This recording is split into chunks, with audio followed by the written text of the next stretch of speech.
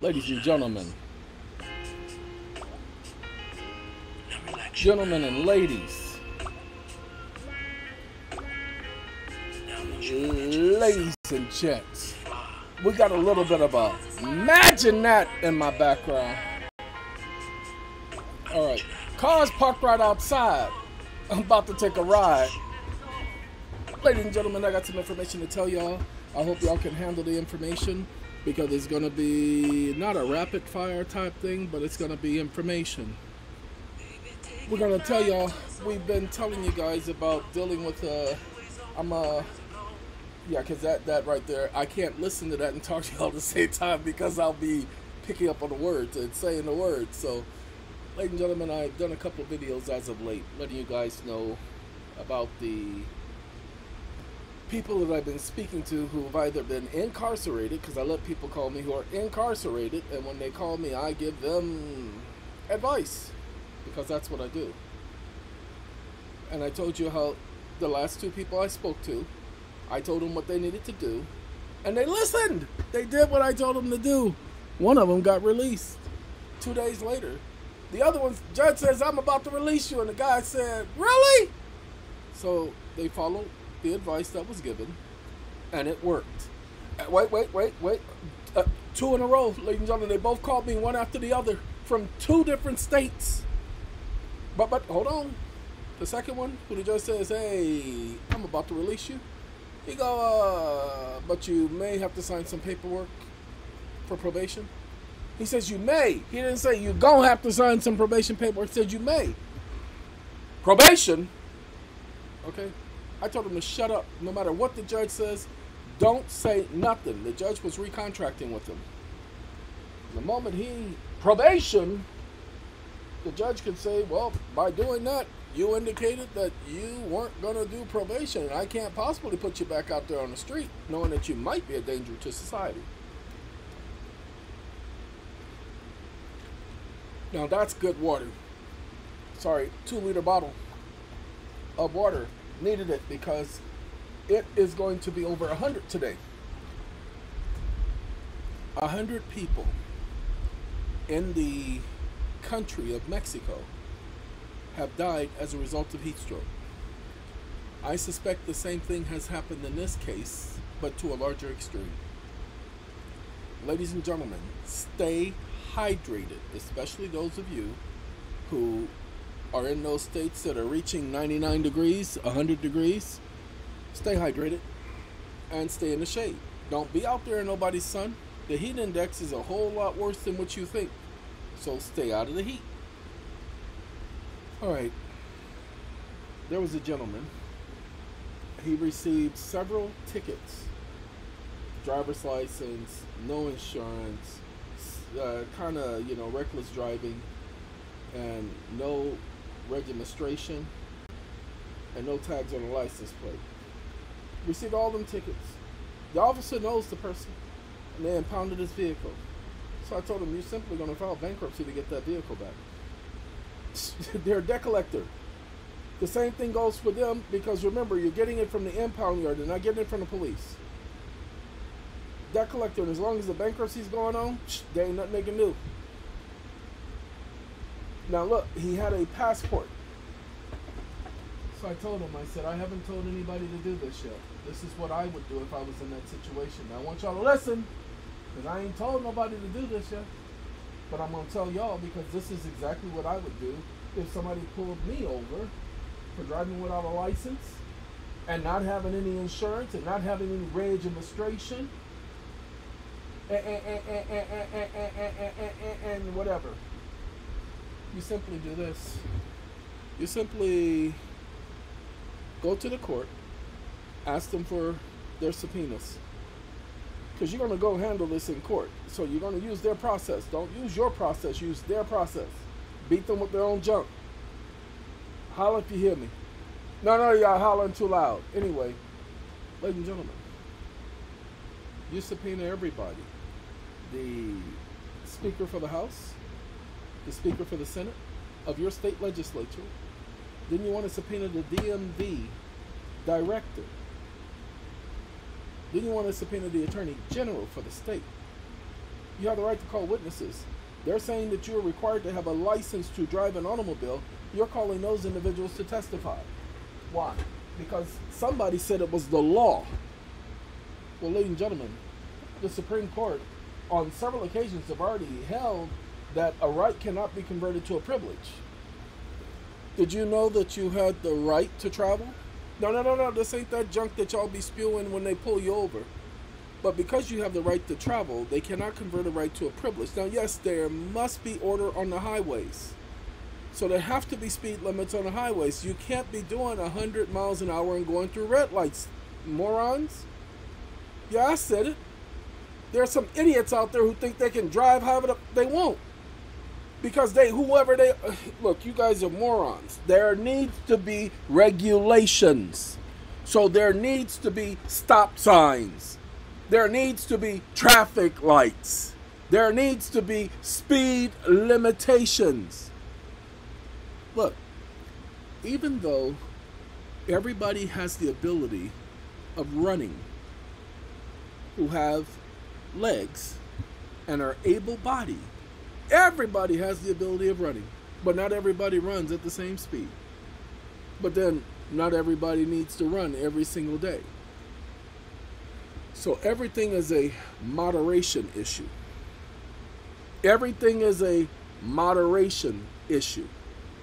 Everything is a moderation issue. Moderation.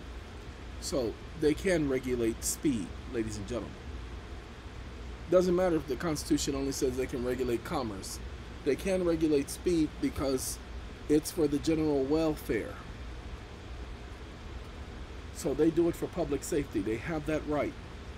We gave them that right, so don't take it away from them. However, what they can't regulate is whether or not you need a license. Why? Because it has nothing to do with public safety. Your having a license has no bearing on whether somebody lives or dies. Holla if you hear me. So there is no requirement in any law for you to have a driver's license. So this is how you handle that, if y'all are paying attention. Somebody gives you a ticket for having a driver's license, you call the officer and ask them where to get that junk from. You go down to the Department of Motor Vehicles in your state and you get a copy of their application for a driver's license. And say, is this the application for a driver's license? When you have each one of them on the stand. Well, I don't know. Blah. Is it an application for a driver's license? What does it say at the top? Okay, so then it's an application for a driver's license. Anyway, Your Honor, instruct that witness to sit up there and answer the question as directed. Well, I know that. Oh, shut up. Anyway, let's get back to the conversation, ladies and gentlemen. Now that you got them to understand that a driver's license requires an application, because, and this is what you're going to ask, can anyone get a driver's license without filling out an application for a driver's license? Well, no, that's not the policy. Okay, so nobody can get a driver's license unless they fill out an application. All right, Your Honor, I move for immediate dismissal. Oh, why do you need asking for a dismissal? Oh, well, because you cannot impede the obligation of contract. You cannot force me to contract in order to exercise a right. You cannot make me contract in order to exercise a right. And now you're impeding my right to contract. You're forcing me to contract with you by saying I am required to have this license.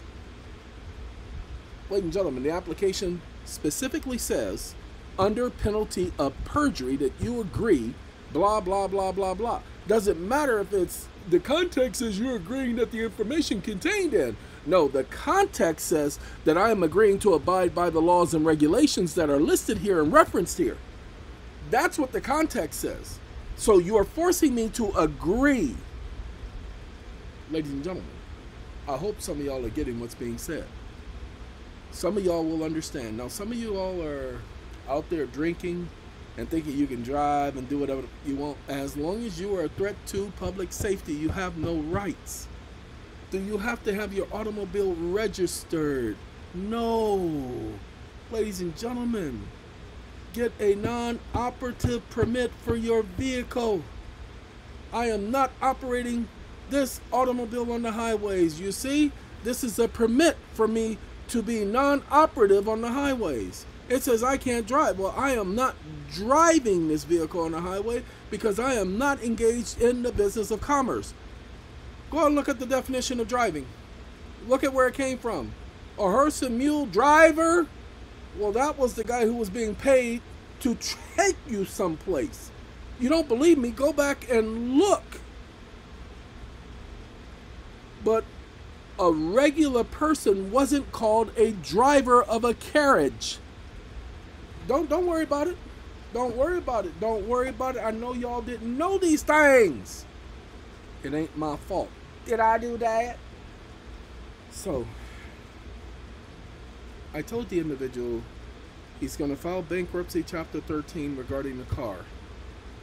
Go get your vehicle. They don't have no right to hold it, and you don't have to pay any fees. Ladies and gentlemen, only a creditor may report an outstanding debt to the credit reporting bureaus. It's called the Consumer Credit Protection Act and the Fair Credit Reporting Act. Okay? Fair Credit Reporting Act, only the creditor can report a bad debt. They cannot report bankruptcy because bankruptcy is not an outstanding debt, so it cannot be reported on taxes. Y'all hear me? No, y'all don't hear me though. So when they have been yelling and screaming at y'all, oh no, you can't file bankruptcy, it's going to stay on your taxes for 100 years. That's a lie. Bankruptcy cannot stay on your credit report. I said taxes. Anyway, bankruptcy cannot stay on your credit report for not even a year. It can't even stay on there for 5 minutes, ladies and gentlemen. Only a creditor can report an outstanding debt to the credit reporting agencies. The bankruptcy court is not a creditor. And the filing of bankruptcy is not an outstanding debt, meaning bankruptcy cannot be reported on your credit report. Yay! So, they impound your car, file bankruptcy, and go get your vehicle. I just had somebody do it earlier this year, and I've been telling you guys, this is at least the 4th video this year I've been telling you guys to do this. Been saying stuff like this since 2012. What y'all doing? What y'all waiting on? How many of y'all had your cars repossessed and didn't listen to me? What you got to lose? Well, I don't want to have no credit messed up. You got a repossession. What you mean you don't want to have your credit messed up? What the? Woo-sa. Woo-sa. Ladies and gentlemen, there are other things that people can do to have the item completely removed from their credit. We told people that when we put them through our program, I want you all to pay attention to this because this is very important. We told people when we put them through our program that this was not for people who were currently going through foreclosure. Several people are currently going through foreclosure and they went through our program. We needed time because there was a total of 18 documents that was being sent out, a 19th document that was just sent out, and lawsuits that are being filed. Ladies and gentlemen, I do need y'all to pay attention to this. We had a woman email us through one account, and then she communicated with the department through a different account under a different email address. Now, if I go into fidelity.com right now, and I try to go into my account, and I try to use a different email address, they will not let me have access. Hold on now. No, hold on now. If I'm trying to go into Amazon, and I'm trying to access my account under this name, blah, blah, blah, but I signed in under a different email address that's not associated with that account, they're not going to let me have access to that account. Ladies and gentlemen, we operate the exact same way. You must communicate through the email in which you set up the service. She didn't do that, so we brought it to her attention. I even did a mini consult with her, spoke to her for over an hour, told her what she could do because she had an immediate situation. I said, this is what you need to do. I apologize, ladies and gentlemen. I apologize. Do you know she went to her bank and said, yeah, I got what I wanted out of that mother. Let me have my money back. Do you know that it cost us $75 for them to refund her $460 or whatever it was? 75 just to have them refund her money. Oh, no. They take that out of our pocket. They don't take that out of hers. Okay? So I wrote her back and told her I got to figure out how I'm going to handle this. Because it's not the normal course of day for our people to do the work on somebody's stuff and for them to sit up there and be that shady. Spoke to her over the telephone. Gave her every question she asked. Spoke over an hour, people. Over an hour. Even told her, I said, this is your mini consult. I said, we've been talking over an hour, but I hope you have the answers to take care of those problems you're having right now. She thanked me, hung up the phone.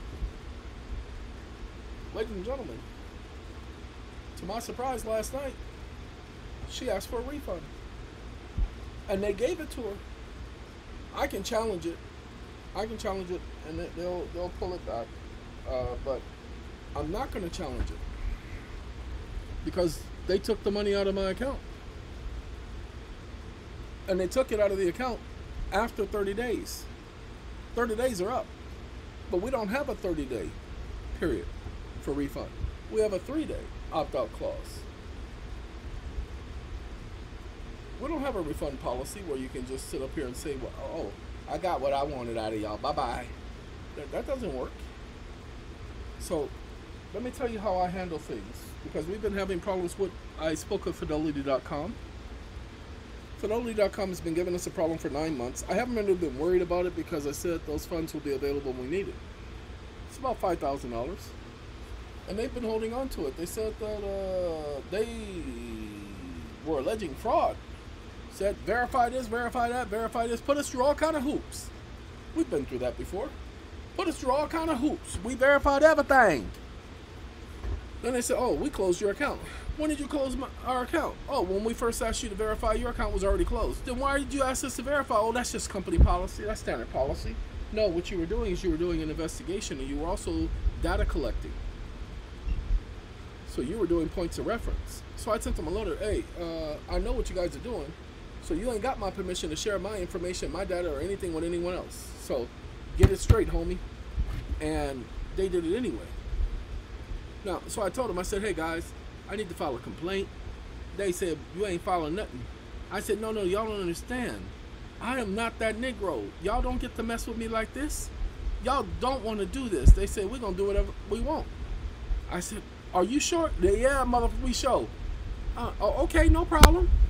Ladies and gentlemen, I called them back about 5 minutes. I said, excuse me, I need to file a complaint. What type of complaint you want to file? Oh, I'm going to be charging you with fraud, and so I'm going to be needing to file an insurance claim with, you know, the FDIC insurance claim. Can you tell me the policy for that? Sir, could you hold on a second? Oh, sure, I can hold on. Well, I just, no, I can hold on. Don't you worry about explaining nothing. I can hold on. Because minute by minute by minute by minute, I keep holding on. I keep holding on. So I held on, y'all. My phone is ringing. Y'all hold on 1 second. Okay, ladies and gentlemen. Sorry. This is me moving some funds around because I just made another $189 just by sitting around doing nothing. I'm not joking. It's called commissions. So I get that just for doing nothing. All I had to do was wait. So let's see, where was it? Where's the amount that I just got? Oh, that 157 plus 33. 151 plus 33. That was the commissions I just got. Blah, blah, blah. All right, ladies and gentlemen, total amount in the account is $10,642. Today is 4 weeks and 2 days. So it took a month and 2 days to go from $300 to $10,664, plus the other money that's on stock. Now, if you guys didn't understand what's going on, I'll explain to you what's going on just briefly, and then we're going to get back into this, talking about the consults and what people have gotten. ladies and gentlemen, what's going on right now is the company who bought out the company that we're dealing with is Binance. And this is all the evidence points to Binance. They haven't officially announced it, but all of the facts add up. And so, with that being the case, Binance is being sued by the SEC and the Attorney General's office. So Binance is up Bannini Creek right now. And so they can't do any withdrawals because the SEC is accusing them of fraud and money laundering. But Binance wasn't the company at the time we came into this. It was a different company. And everybody wanted to accuse that company of fraud. They hadn't done any fraud, they hadn't done any. They were just doing that because you know how colorful it is. Anyway. Yeah, I said it. Anyway. I had to help everybody to understand that everything they were doing was legal. And that they were following the law, and this is what cryptocurrency companies do. And finally, people are now saying that I was right. That's right, they're seeing it now. They weren't seeing it at the beginning. Now, I stepped away from the computer. When I step away from the computer, y'all just can't hear me from time to time because sometimes it don't switch it completely to the headset. I apologize. Okay, as a matter of fact, come tomorrow, I will probably switch to the other headset, and I'm pulling it out now because I haven't used it in a while. Come here. 1 second. If y'all can still hear me, I have 2 headsets. So I'm going to try both of them out.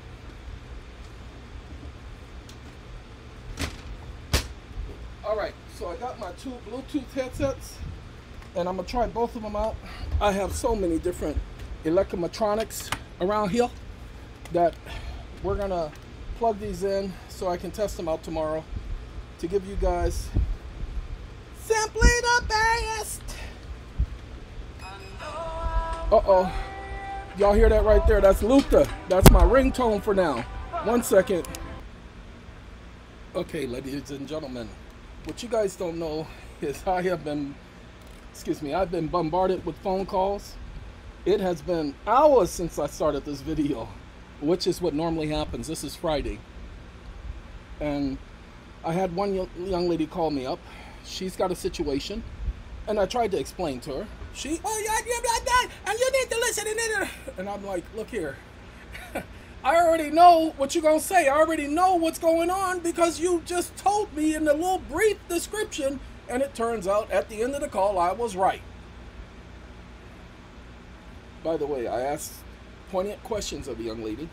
And remember, she's just calling. She's not doing a consult. She's just calling because she has a question. And so I'm explaining she was confused about the arbitration, thinking that the arbitration could overturn a judge and a judgment. People, y'all got to stop thinking that. Arbitration is an administrative process.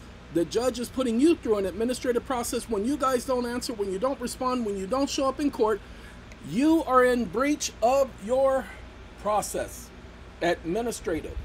And thus, you will suffer the consequences of that and that administrative process. Get it?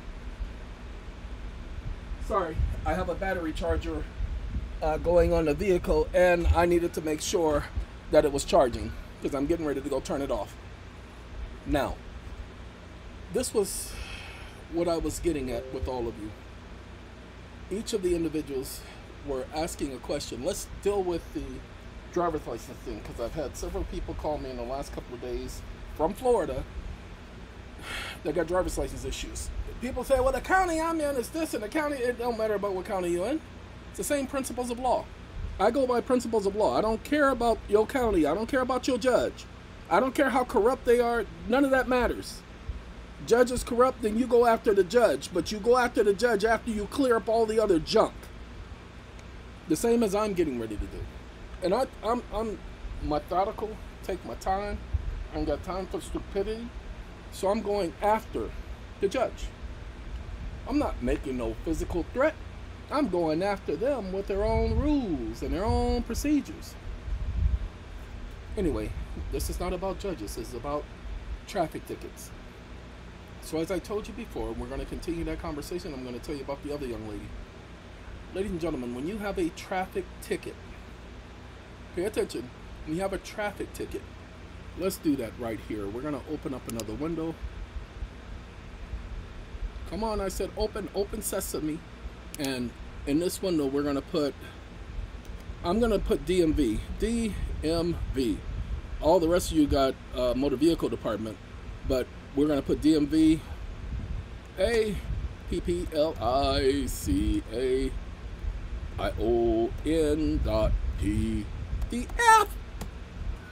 You're going to go down to the Department of Motor Vehicles and get yourself a copy of their driver's license application.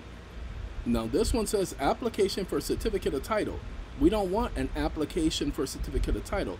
We want application for driver's license. You want to get it for your state. Don't get it for Nevada if you ain't in Nevada. I'm getting it for Nevada because I'm using this as an example. An example? An example. Ag, like agriculture? Whatever. Ladies and gentlemen, sorry. I have been messing with this combination. And I've been putting together some food because y'all been hearing me. I ain't been complaining about, oh, I feel so horrible. But I have been feeling horrible because of the temperature change. I told y'all I cannot adjust my body temperature like y'all can. So we were 49 degrees when I woke up this morning. We're 95 degrees inside. 95 degrees. Been waiting because I needed to buy a battery so I can run the air conditioner. Right now the air conditioner is too much of a draw on my system. And so it'll trip the switch after so long. And I don't have time for that. So I just bought the battery today. And it will be here next week. After the heat wave? After the heat wave. But we're okay. Oh, okay. Getting back to our conversation. When I open this application, everyone, the first thing we're going to look at is that it's going to use the word I in the singular form, meaning you. And then it's going to use it again at the bottom. But throughout the application, it's going to keep saying I. That means you're agreeing to something. Shame on you for agreeing to something you don't even know you're agreeing to. So hold on while I pull this up so that y'all can see. All right, it's been about 15 minutes. But it took a long time for these two to pull up. I decided to open up two of them. One of them is Nevada. Now I told you it was going to say I. Well, it doesn't say it at the beginning like you would think. So it's implied. Why? Are you a United States citizen? You can just put a line through that because you don't need to be a United States citizen. Are you 18 years or older? You can say yes. Are you currently blah, blah, blah? Ladies and gentlemen, fill this out however you want. Okay? Look at this. This is for their use. Why? Why is that for their use? But let's continue. If you're a male, selective service, don't need to sign that. U.S. Army, don't need to sign that. Okay, just got to know it. There is no, there's no draft. So stop it. Consent for minors license. We don't have to, don't play. Just fill it out the way it's supposed to be. Don't play games. Well, I'm a minor anyway, whatever. Ladies and gentlemen, I want you to pay attention. Instruction permit. I certify that I understand my instruction permit is valid for 1 year. This is for minors. Now that part is for minors. But it's also for people who are represented by someone else. Aren't you representing the straw person? Don't get technical with them. I know, but that's what people are going to say. Ladies and gentlemen, minor organ donor, don't have to worry about that. Non-use of Nevada driving privilege. Driving is a privilege, not a right. Can you say that again? Driving is a privilege, not a right. Oh, I'm sorry. I have the screen door open, and there are these little flies, and these little creatures bite. And they're really small, and they can get through the mesh of the screen door. Ain't that about a, you know what I'm saying? Well, anyway, ladies and gentlemen, I want you all to pay attention. Driving is a privilege. I have not operated a motor vehicle since. I'm going to suggest y'all definitely fill that out and initial it. Okay? Because you're not operating on somebody's stupid motor vehicle. No social security number. This is the part you're going to pay attention to.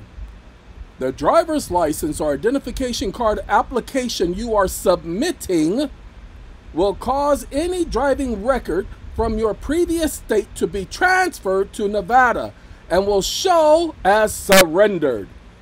You people are not surrendering your driver's licenses. You're letting them suspend it. Before you get your license suspended, you're supposed to surrender that junk. Why? Because if you surrender it, how can they suspend it? Say that again. If you surrender it, and I would surrender my driver's license by registered mail. Hold on now. This requires you to register each vehicle you own and operate within 30 days of becoming a resident. Really? That code right there, is that what it requires? Pay attention. I, that's you, hereby certify, under penalty of perjury, I's agreeing, I's contracting with y'all, that all the statements, because you're testifying, in this application are true and correct. Not true and partially accurate, but true and correct. Ain't nothing wrong, so y'all can put me under the penalties and perjuries. I understand. I stands under that any and all other driver's licenses, identifications cards issued by any other jurisdiction will be surrendered upon the issuance of a Nevada license and identification card. Why would I do that? I'm still sign it. I'll certify that. Yeah. Go get that from them. Why you can't have two IDs? I do. Ladies and gentlemen, I maintain a driver's license from New York. That's when I had driver's licenses. Maintain a driver's license from New York, a driver's license from California, and a driver's license from North Carolina all at the same time. Sure did. Because I be that. Anyway, let's continue. I further understand that any misstatements of facts may be a misdemeanor or a felony and may be punishable pursuant. Ladies and gentlemen, this is a contract. That's why they want your wet ink signature. Changes may not be made to this form once signed. Ladies and gentlemen, pay attention. All of you are signing a contract. Pay attention. And they're holding you to the letter of the contract. Now, I want you to pay attention because you agree to follow their code. I didn't say that. You agree. It says you are required to submit your Social Security number so that the state may administer laws related to licensing drivers. Pay attention. Administer. You are required. Hold on. Maybe y'all didn't hear me. You are required to submit your Social Security number. No, you are not.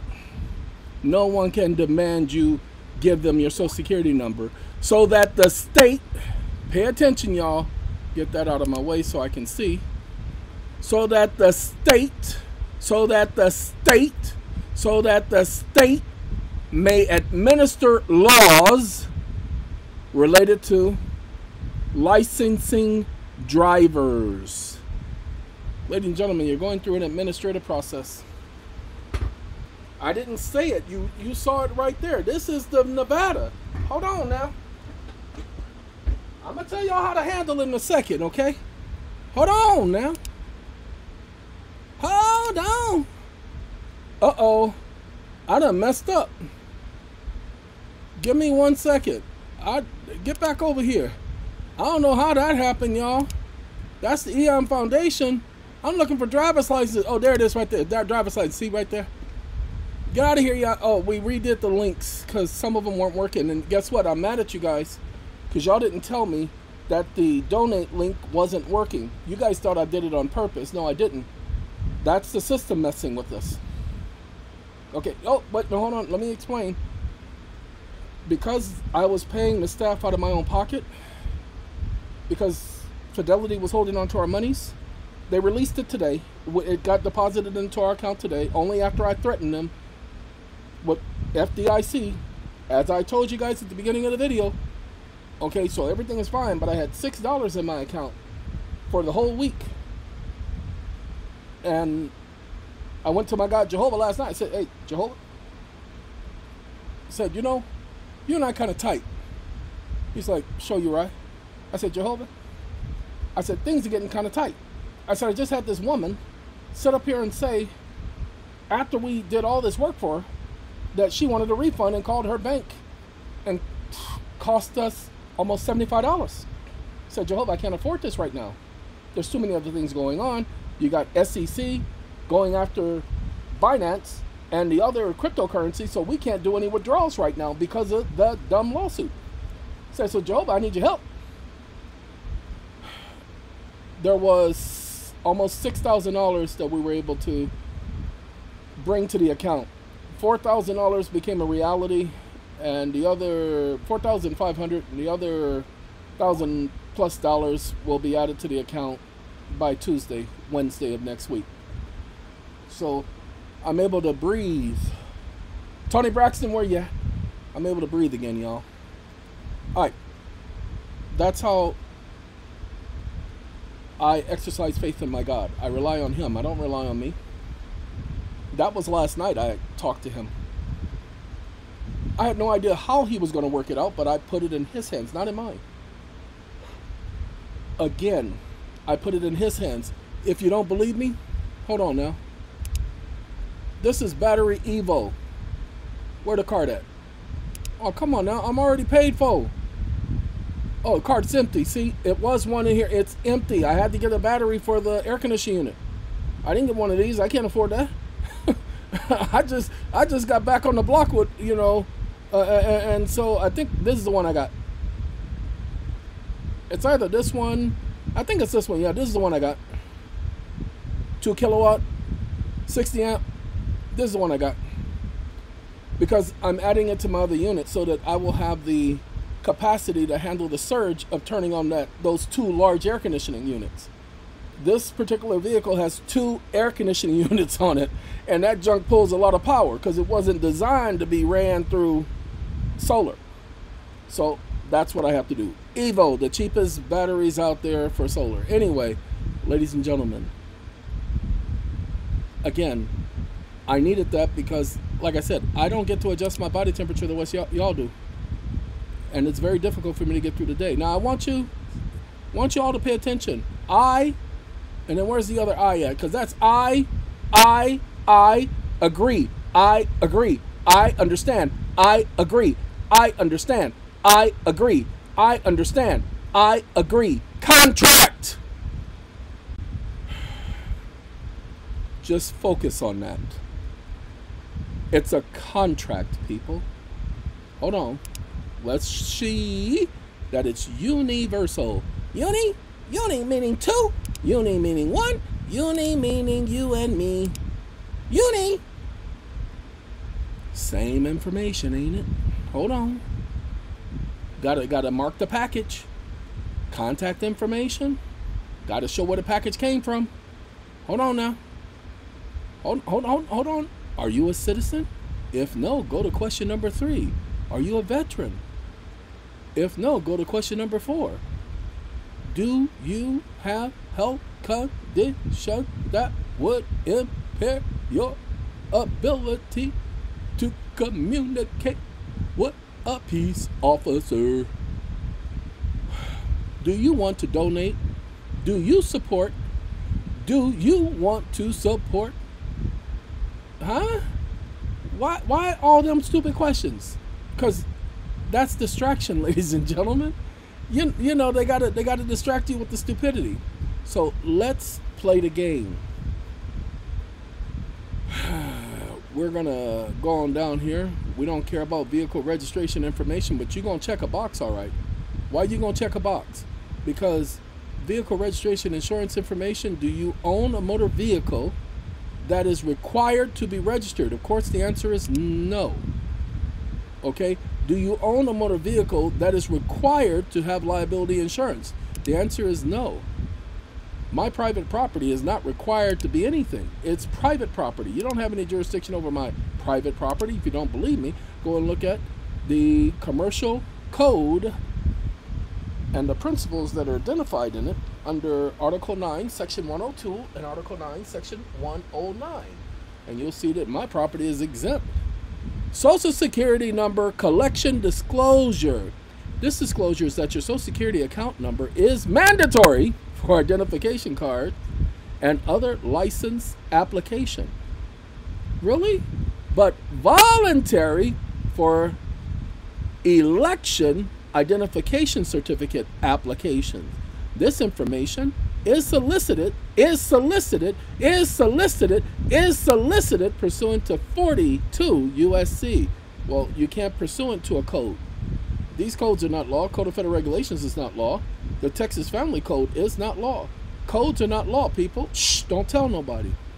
The department will use Social Security number information for identification purposes and will only release the number as statutorily authorized under the Transportation Code of Texas. Hold on, we ain't finished now.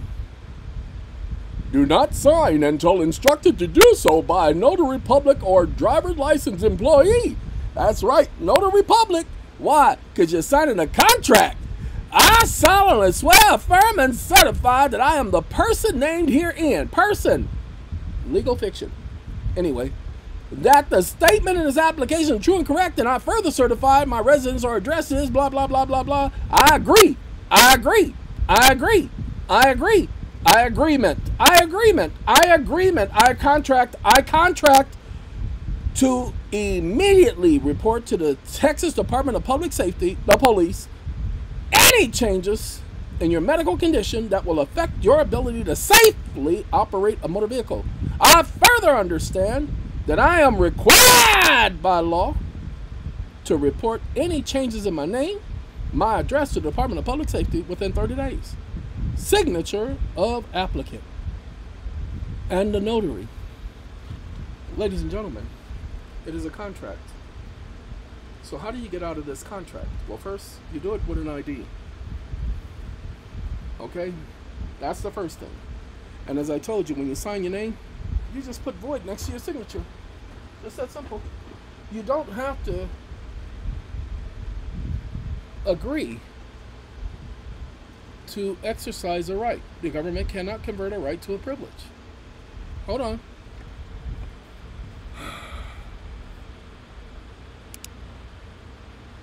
Let's try this out for a second. Y'all just hold on.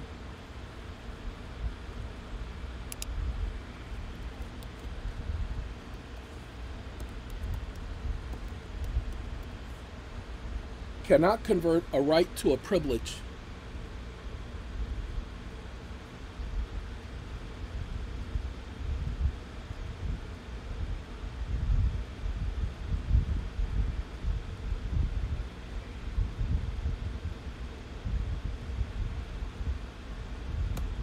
Stop listening.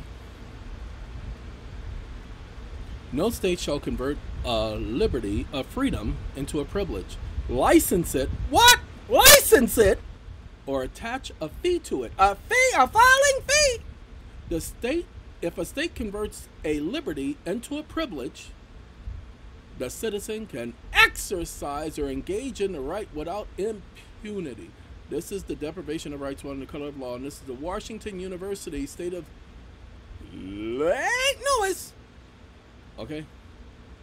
They cannot convert a right to a privilege. This is the deprivation of rights while acting under the color and authority of law. That is the Civil Rights Act of 1866. Go ahead and pull it up, ladies and gentlemen, and read it, because it ain't going to change. The courts were never given the authority, nor was any state ever given the authority to convert someone's rights to a privilege. Ever. Okay?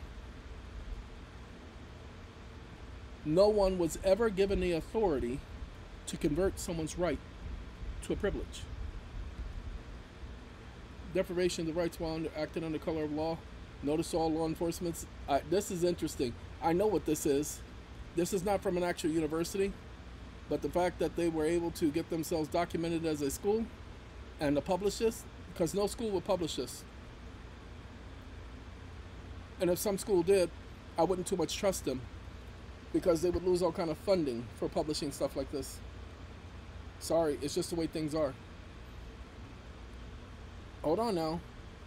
I want you to know that the stuff in here is true. But the fact is, they should not be using codes anyway. Alright, and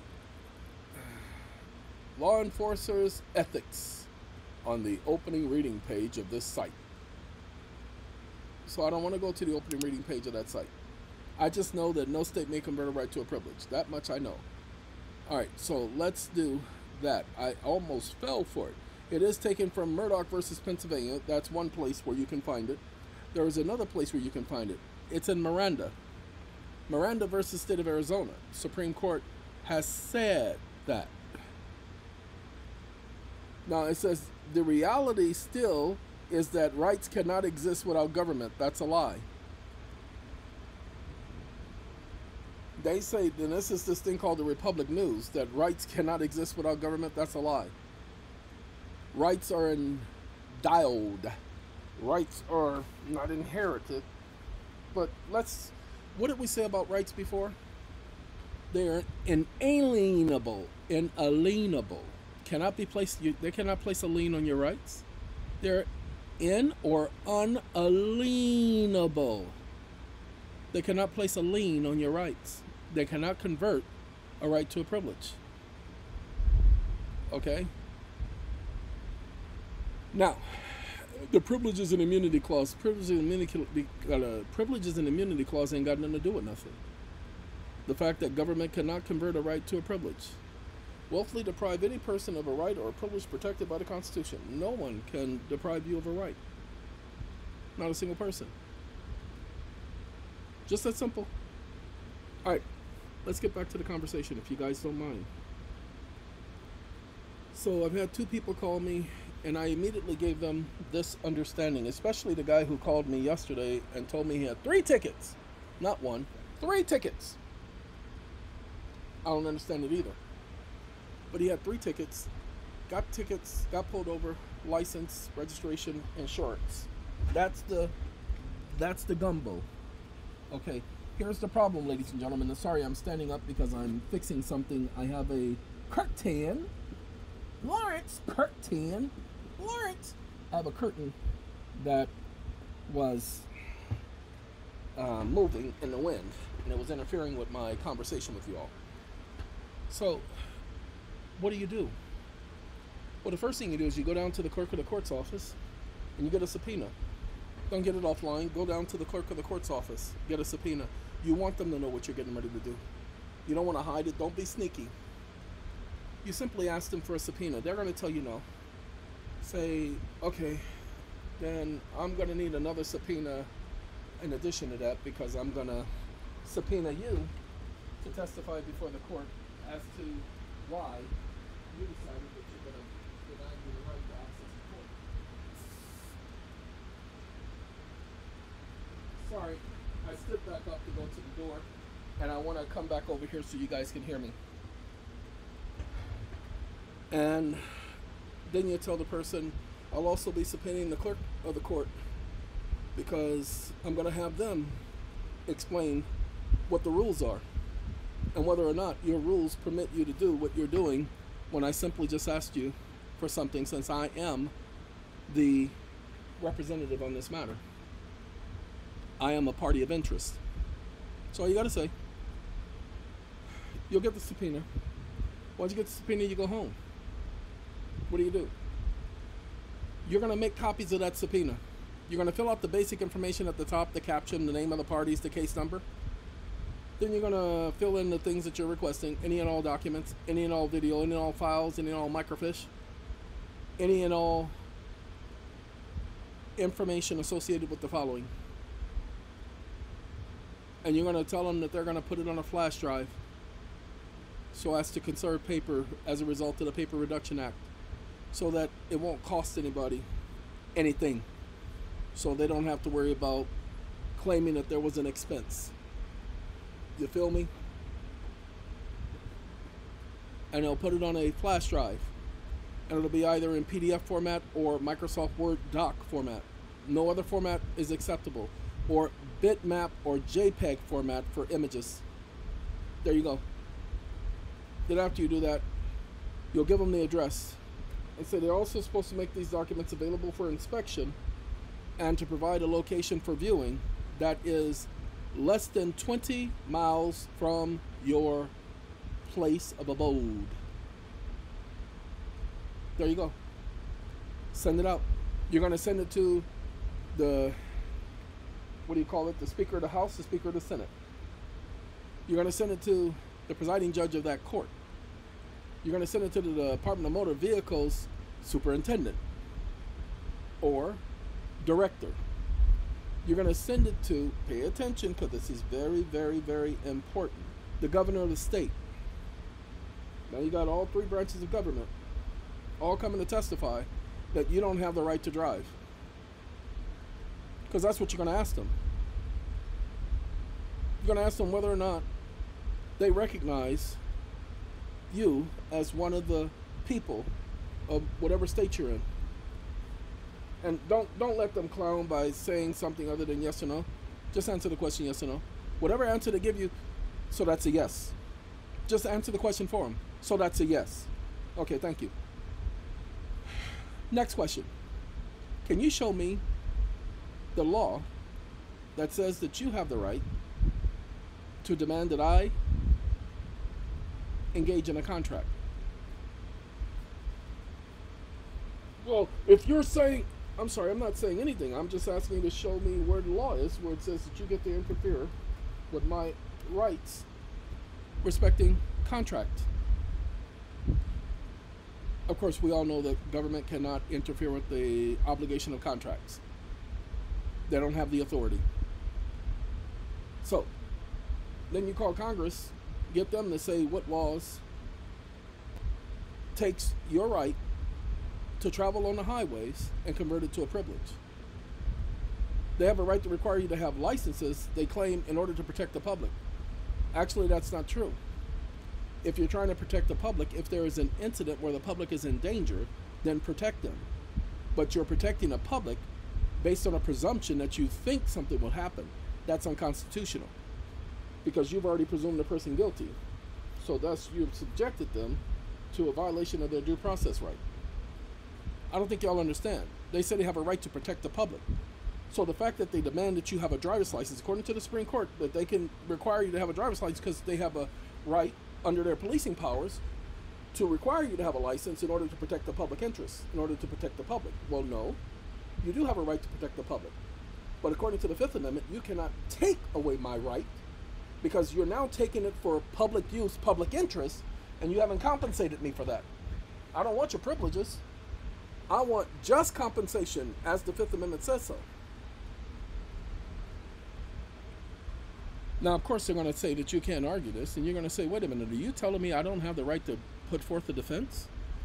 To challenge the claim that I was required to have a license? Oh, thank you.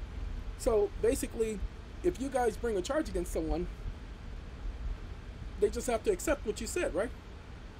Okay, so why are we here? If you're always right, you're never wrong, and you've never made a mistake, and you've never done anything to violate anybody's rights, and nobody's ever had to challenge you and has ever won by challenging you, why are we here? That's the end of the story. Because they cannot respond to that question. Then you call the DMV director and pull up the driver's license application. Go over the driver's license application. Just ask them, plain up, is this a contract? They'll say, well, no, it's not a contract. Well, then why does it say I agree? Isn't agree the root word for agreement? Isn't agreement and contract the same? Your Honor, I object. Not a lawyer, not a judge. I'm sorry, are you saying that only lawyers and judges can answer questions of law? Okay, then let it be said on the record and establish in this case that this court has just said that ignorance of the law is excusable. Thank you. So I asked for an immediate dismissal. On what grounds? Well, you just said ignorance of the law is excusable, so that means that everyone has an excuse to ignore the law. So we can dispense with this by dismissing it with prejudice. Well, then that person is required to know the law, because everyone in America is required to know the law. No one is above the law. And so since everyone is required to know the law, then I need to know from this party whether or not this was a contract or not. Remember, ladies and gentlemen, Michael McKnight, Brian McKnight, Michael McKnight. Oh, God. Ladies and gentlemen, Brian McKnight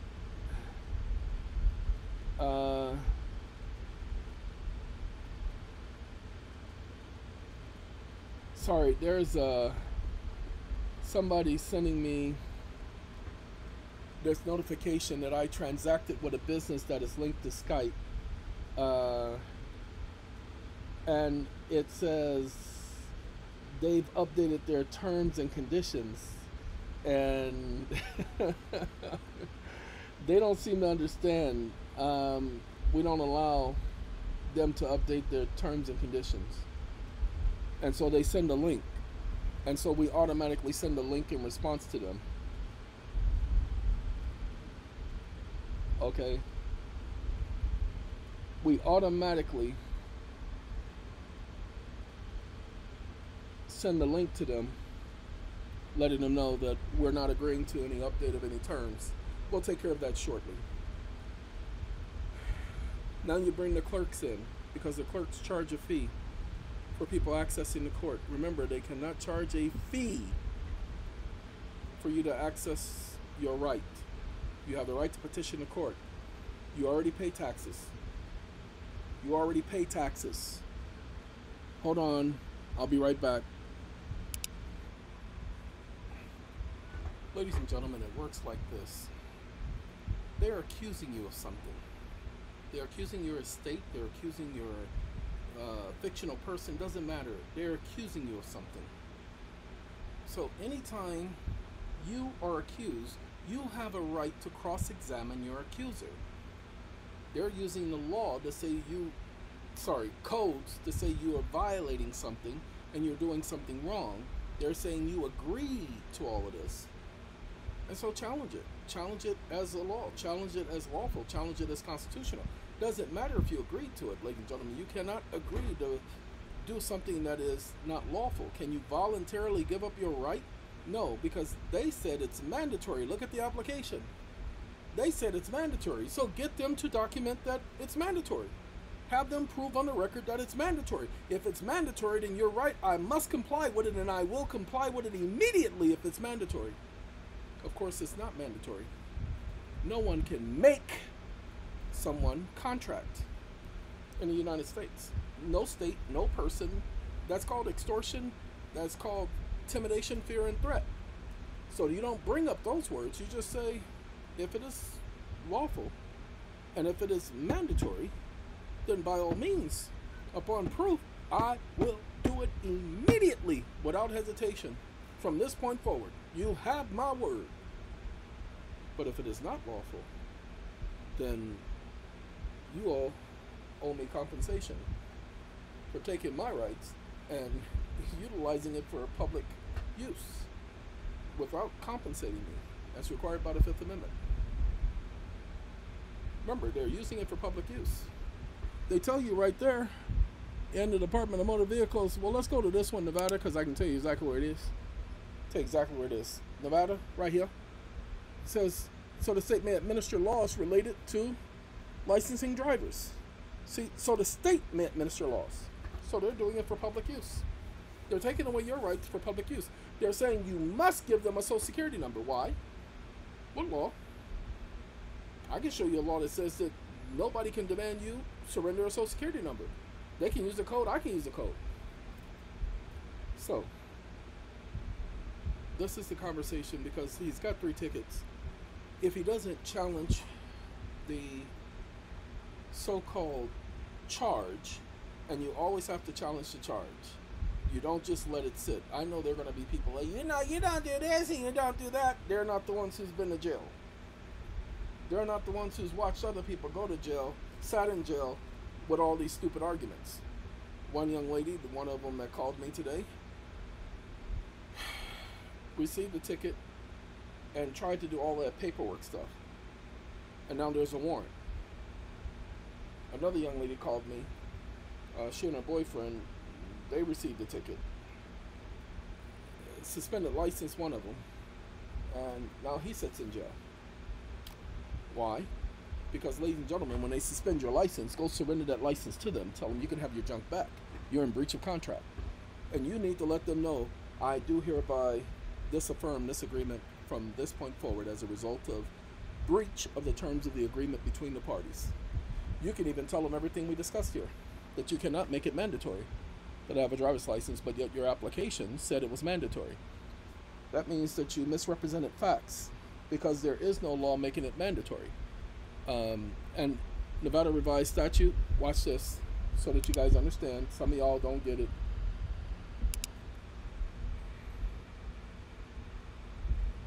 Wake up. The Nevada revised statute is published by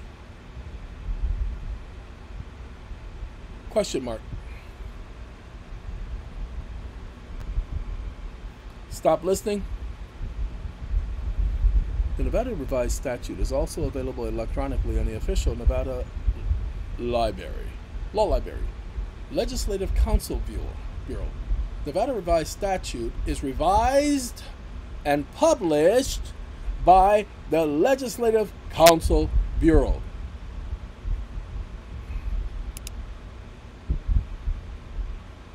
Wake up. Legislative Council Bureau are not elected officials.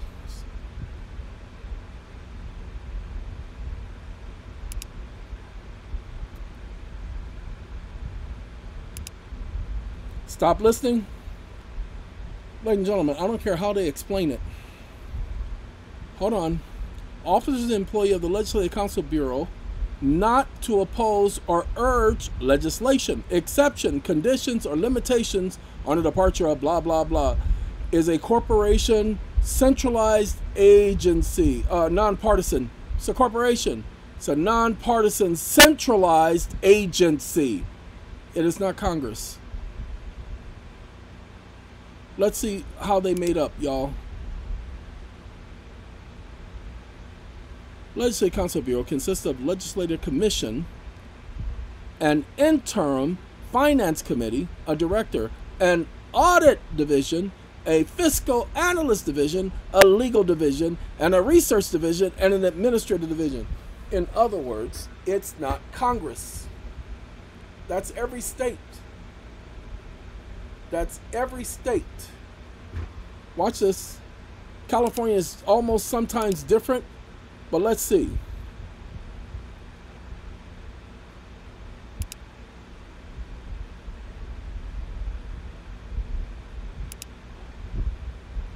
Wake up. The California Penal Code. Stop listening.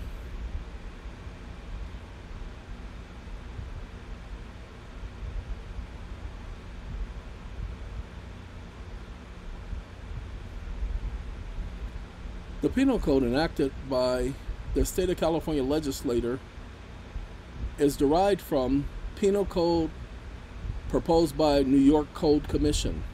Legislative information, no information. Interesting. Analysts of the crime section. Ladies and gentlemen, California is just a little slightly different. Why? Because I don't want that. I said, who is it published by? So it's going to give me all of these different publishers. Give me 1 second to find it, and I'll show it to you in a second. Like I said,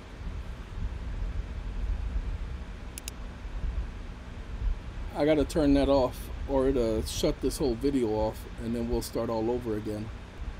Ladies and gentlemen, Like I said, the state of California is a different beast. The state of California is, hold on. Here it says the Penal Code of California forms the basis for the application of most criminal laws, criminal procedures, and penal institutions, and the execution of sentences, among other things. The American state of California, it was enacted in 1872 as one of the original 4 California codes, and has been substantially amended and revised since then. The entirety of the code is available for free at. So here's what you all need to understand. The California state legislature had no authority to enact this law. California is set up just like every other state. It is the people who tell Congress what laws they want, not Congress.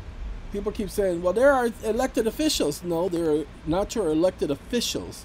They're your elected representatives. They take the will of the people back to Congress. They stopped doing that some time ago.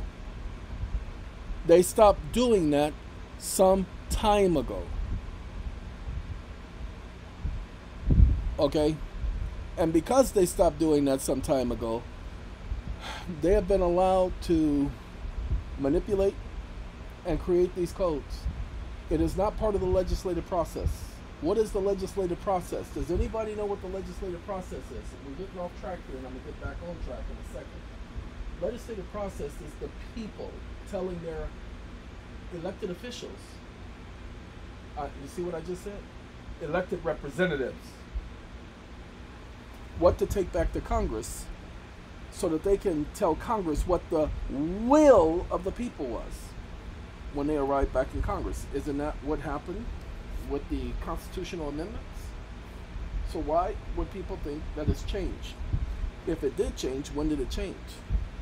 So somebody charges you with violation of a code, by all means, you challenge them as to the legality of the code.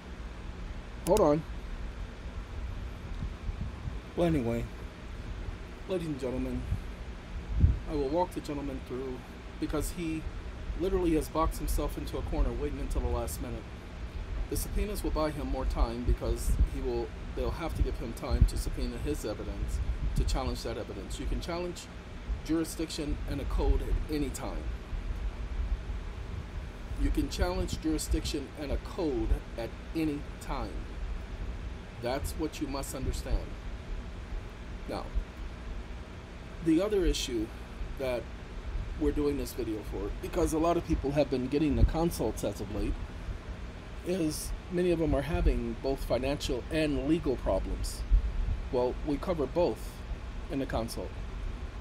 Now again, that was, let's see, there was another young lady who, as I told you, she didn't show up in court, so they issued a warrant. And I kept explaining to her that she must get rid of the warrant first before she can do anything else. The only problem is, the warrant is for a failure to appear. The way you cure a failure to appear is by appearing in court. And give them a reason, like Luther said, for not appearing in court. One of the primary reasons that people don't appear in court is that they didn't receive notice. Well, the clerk of the court says that they gave you notice, so you put an affidavit on the record documenting the fact that you did not receive notice. If you had received notice, you would have been there. The clerk of the court cannot sign an affidavit that you received it. They just dropped it in the mail. There's a presumption.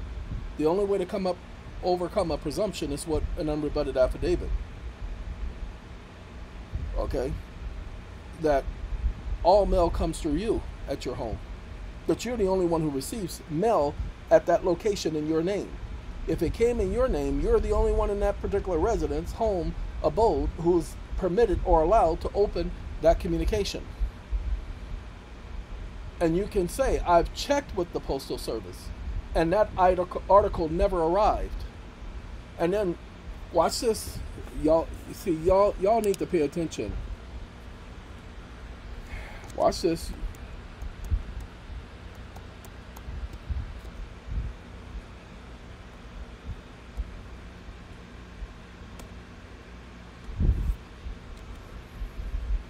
Missing mail, lost packages. If you're dealing with a lost package or mail piece, USPS can help with a missing search. So go ahead and file a missing mail piece on behalf of the court, because they said they mailed it. When they ask for the date, put on or about. Say, once I told the court that the mail was missing, that I had not received it, how come they didn't do a missing mail search? Shh. Don't worry about how ludicrous the question sounds. You're putting this on the record because you have to rebut the presumption. If they are claiming that they mailed something and you just put an affidavit that is notarized on a record that you didn't receive it, then they're supposed to do a missing mail search. Okay? Missing mail. Missing mail is mail that has not been delivered by the expected delivery date. This applies to packages that are undelivered, lost, or late. There are rules. So I didn't receive it. So the moment I heard that this case was pending, I went and did a missing mail search. And you want to know something? The post office has no record of it. So I am needing you to reissue your original notice, because I am required to be notified prior to being subjected to any loss. And threatening to take away my freedom is a loss of a fundamental right. Wake up. Uh-oh, sorry for yelling at y'all. Due process requires that a party be given proper notice before being deprived of any significant deprivations of property rights. United States Supreme Court. Stop listening. One of the cases is Handover and the Hoover Company. Those are the two. See, because I said due process,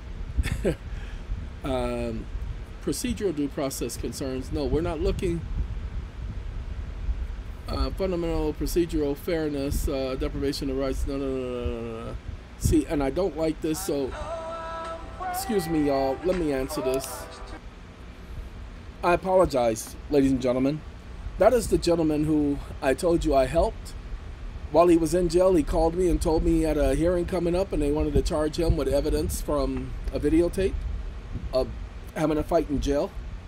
And I told him what to say. He did it. He got out of jail. And then after he got out of jail, he said he was going to sue us. Really? Well, now he's back in jail. That's his second call since he's been back in jail. And I'm going to let him think about it. Like Raquel would say, think about it. So I put the Supreme Court, and you see, oh, wait. Oh, Lord have mercy. Lordy. What am I doing? I got ChatGPT here. Hold on. Let's make it smaller so I can get to this arrow right here. Hold on, too small. Where you going? Hey, get back over here. See, look at it. It just decided to shrink to the point of oblivion.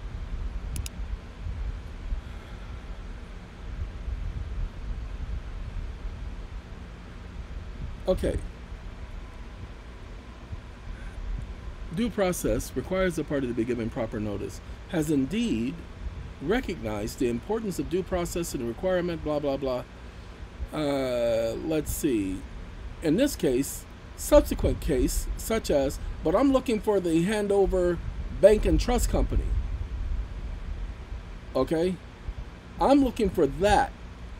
See, the rationale be that a person be given reasonable notice so as to calculate under all circumstances and to be apprised of the their interest in the outcome of that matter, and be given an opportunity to be present, to present their objections. Now, the subsequent cases were these cases. See, it emphasized the requirements of notice, of an opportunity to be heard. So when I say challenge the fact that the clerk of the court is operating as a process server, you do that by an affidavit. You can only rebut the clerk of the court's declaration because that proof of service is a declaration. It is not an affidavit. You rebut a declaration with an affidavit. A declaration is not a sworn statement. Go back and look at the clerk of the court. They don't swear to nothing. Okay? But you are. I didn't receive it. Now you're going to tell the truth. The whole truth and nothing but. I did not receive it. Just that simple. And there's my affidavit. Now you got proof to the contrary. But if it was sent to you certified mail and you signed for it, then what are you listening to this part for? Lord have mercy. Ladies and gentlemen, they'll have to reschedule the hearing and vacate any warrants. Now, the other young man who I told you about who's in jail right now, he got released on bail. And then they were driving through the state and got pulled over, and he had a suspended license. And he got arrested for the suspended license. Ladies and gentlemen, you cannot get arrested for a suspended license. But he was on probation. Remember, he was out on bail, so he's on probation. So now he's in jail because of that violation. So how do you take care of that? Ladies and gentlemen, his license was suspended as a result of child support. So how do you take care of that? Ladies and gentlemen, how do you take care of child support? You file bankruptcy chapter 13. Filing bankruptcy chapter 13 will automatically put a stay on the suspension on the license, making it no grounds for them to hold him any longer. So you put the child support case in the bankruptcy and you put the trial court case in the bankruptcy. You still challenge the Department of Motor Vehicles driver's license issue. You still challenge that in the fact that they're requiring you to register your property when you're not required to do that. Remember, Congress has a right to protect the public. Okay, watch this. I'm going to put this to you so that you get it. Congress-A-R-I-G-H-E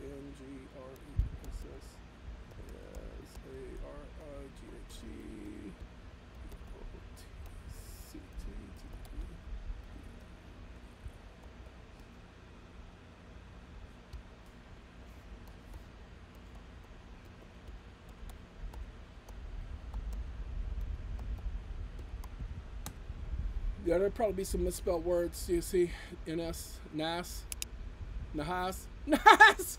Anyway, NAS. Anyway, let's see. Congress has the right to regulate, but they only have the right to regulate commerce. Now they call it. They gave themselves the necessary and proper. Articles are not part of the Constitution. They're not even in addition. The people did not vote on that. Yes, Congress has the authority to enact regulations in order to protect the public. The power to regulate is derived from the Commerce Clause of the United States. They only have the power to regulate commerce, which grants Congress the authority to regulate interstate commerce. This power has been interpreted broadly by the courts, but the Constitution doesn't say that they have the power to regulate every aspect of your life. Only that. Now, see, food safety, public safety. For example, Congress has passed regulations related to food safety, public safety. Well, food safety, well, if they got a right to protect the public interest, well, with food safety, don't they have a right to let the food be sold until somebody gets injured? No, because food is commerce. And when it's sold and somebody purchases it, that's commerce. They have the right to regulate it. But your travel amongst the highways is an exercise of a secured right. They don't have the right to regulate that unless you are a threat to public safety. But if you have not done anything wrong, then you're not a threat to public safety, and thus it can be challenged as unconstitutional because they cannot convert a right to a privilege, nor can they compel you to contract. Okay? Give me 1 second.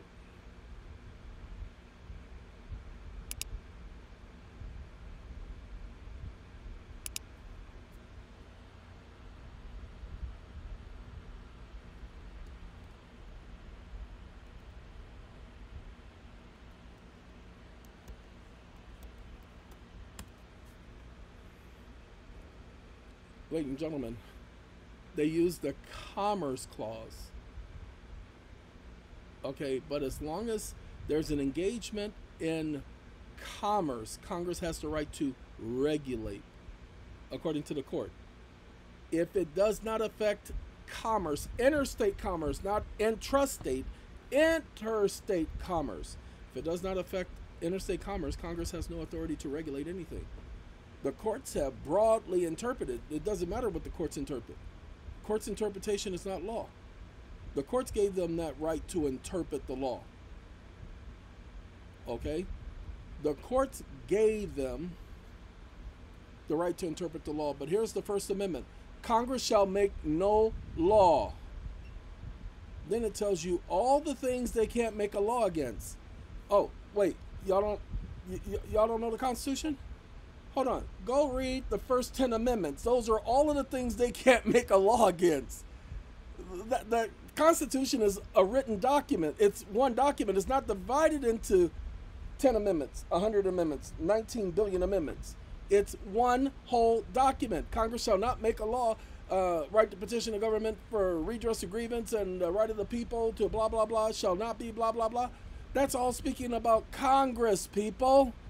Notice that it doesn't talk about the president in the first 10 amendments. Congress were supposed to enact laws on behalf of the people. That's why it says Congress shall make no law. What, you guys did not read the Constitution? Go back and read all 10 amendments in a row and don't separate them. Let's have ChatGPT. Watch this. Wake up.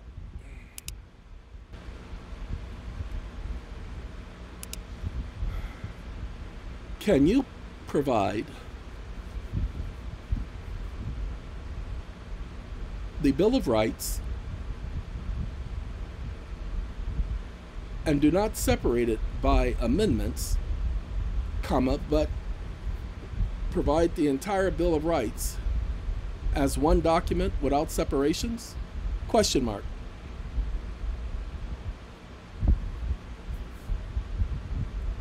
Stop listening.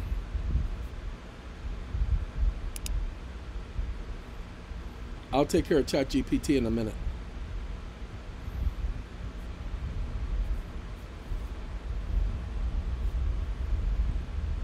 Let's see if it gives me the rights without... No, it's separated. I don't want the separating them.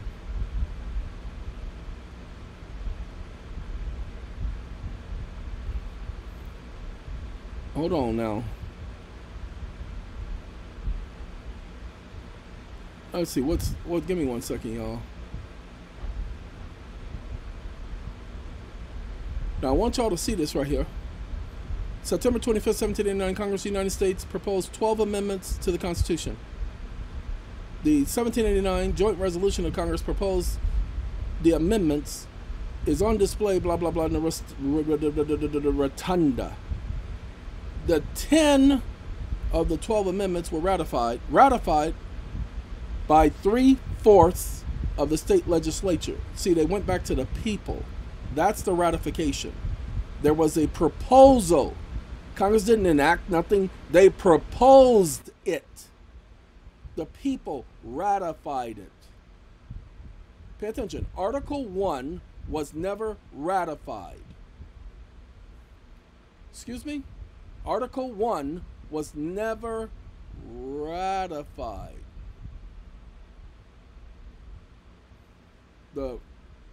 The ratified articles 3 through 12 is the Bill of Rights.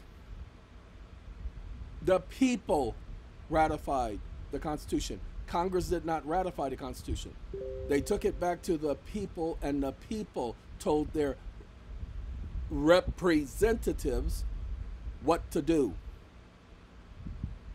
I don't know why people don't know this. This is the way I've learned it when I was in school. My teachers taught me this stuff. That's right. They said, you need to learn this, boy. I said, who you calling a boy? They said, oh, I'm sorry. I was talking to you. Oh, my bad.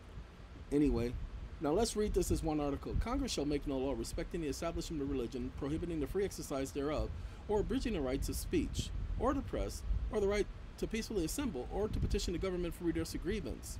A well-regulated militia being necessary for the security of free state, the right of the people to keep and bear arms shall not be infringed by Congress. No soldier, Congress, shall have no soldier in the time of peace be quartered in any house, without the consent of the owner, nor in the time of war, but in the manners as prescribed by law, enacted by the people. The right of the people to be secure in their persons, houses, papers, and effects against unreasonable searches and seizures shall not be violated, Congress or anyone else, and no warrant shall issue but upon probable cause. See, a warrant can only issue upon probable cause. Well, police officers don't get to determine probable cause. There's nothing here about reasonable. Go ahead, reasonable suspicion. There's nothing in the Constitution about no reasonable suspicion, but upon probable cause supported by oath and affirmation. See, probable cause is a hearing. That's where evidence is introduced. Oath and affirmation is evidence describing the place to be searched, the persons or things to be seized. No person shall be held to answer for a capital otherwise infamous crime, blah, blah, blah. All criminal prosecutions. This is what Congress was restricted from violating, people. The power is not delegated to the United States by the Constitution. The United States only gets powers that are delegated to it, nor prohibited to it by the states. The states are the people. They prohibited. Prohibited. Congress shall make no law. It's one document. So eventually y'all are going to get it. It's called the Bill of Rights, but you guys do know it's articles. But it was ratified. So the Constitution, pay attention, is the Bill of Rights. The Constitution is not that junk afterwards. The Constitution is the Bill of Rights. That's what was ratified. Okay? These amendments were ratified December 15th, 1791, and form what is known as the Bill of Rights. Ladies and gentlemen, the Bill of Rights is the supreme law of the land. Why? Because it was enacted by the people. Who are the people? Let's do it again, because y'all don't pay attention. I don't know why y'all don't pay attention. The power is not delegated to the United States by the Constitution, nor prohibited to it by the state. Shall be reserved to the state respectively, or to the people. The people are the state, ladies and gentlemen. The people make up the state as a whole. So, this is the law. Now that's just to let you know, the conversations I have with people and the consults are designed to give them a footing, to get rid of that junk that they've been taught, that they've been told so many things and they believe that junk. They did no research and they come to me and I have to wade through all of that junk. So I just tell them, no, I don't want to hear all of that. Just tell me what happened. Why? Because I don't need to know what they think. If they could think better than I could, then they wouldn't be coming to me. The consult is not where you get to tell me everything and you get to take control. The consult is where you get to tell me what you're needing help with. And after you tell me, then I tell you what the law says. Then I tell you, okay, you can try this, this, this, and this. I give people at least 5 different options. Go to any attorney and see that they will not give you 5 options. They're going to give you 1 or 2. And if you get 2, you're good. Because one of the answers is going to be bubblegum. Yeah, you can go choose some bubblegum, and that ought to solve the problem, and then your case will be gone just that quickly. Just choose some bubblegum. You know, you're going to get a bubblegum answer that anybody and their grandmama could have known. Go ahead. Try the free consults with an attorney and ask them a serious question. Ask them what I just said. How are the articles part of the Constitution when they were never ratified? Wait, hold on. Oh, I'm sorry. Oh, wait, I apologize. Let me correct something. I got to correct something. The articles were ratified, ladies and gentlemen. Pay attention. The ratified articles 3 through 12 constitutes the first 10 amendments of the Constitution, or the U.S. Bill of Rights. Hold on now. What about those other articles? What about those other articles? You know, like Article 1, Article 2, Article 3, Article 4, Article 5. And what about those other articles? That junk is not part of the Constitution, people. Congress had no authority to delegate itself the authority to regulate commerce. But however, pay attention, Congress shall make no law. There was no prohibition against Congress making regulations, as long as it didn't infringe upon the people's due process rights. So Congress has not violated the Constitution by regulating.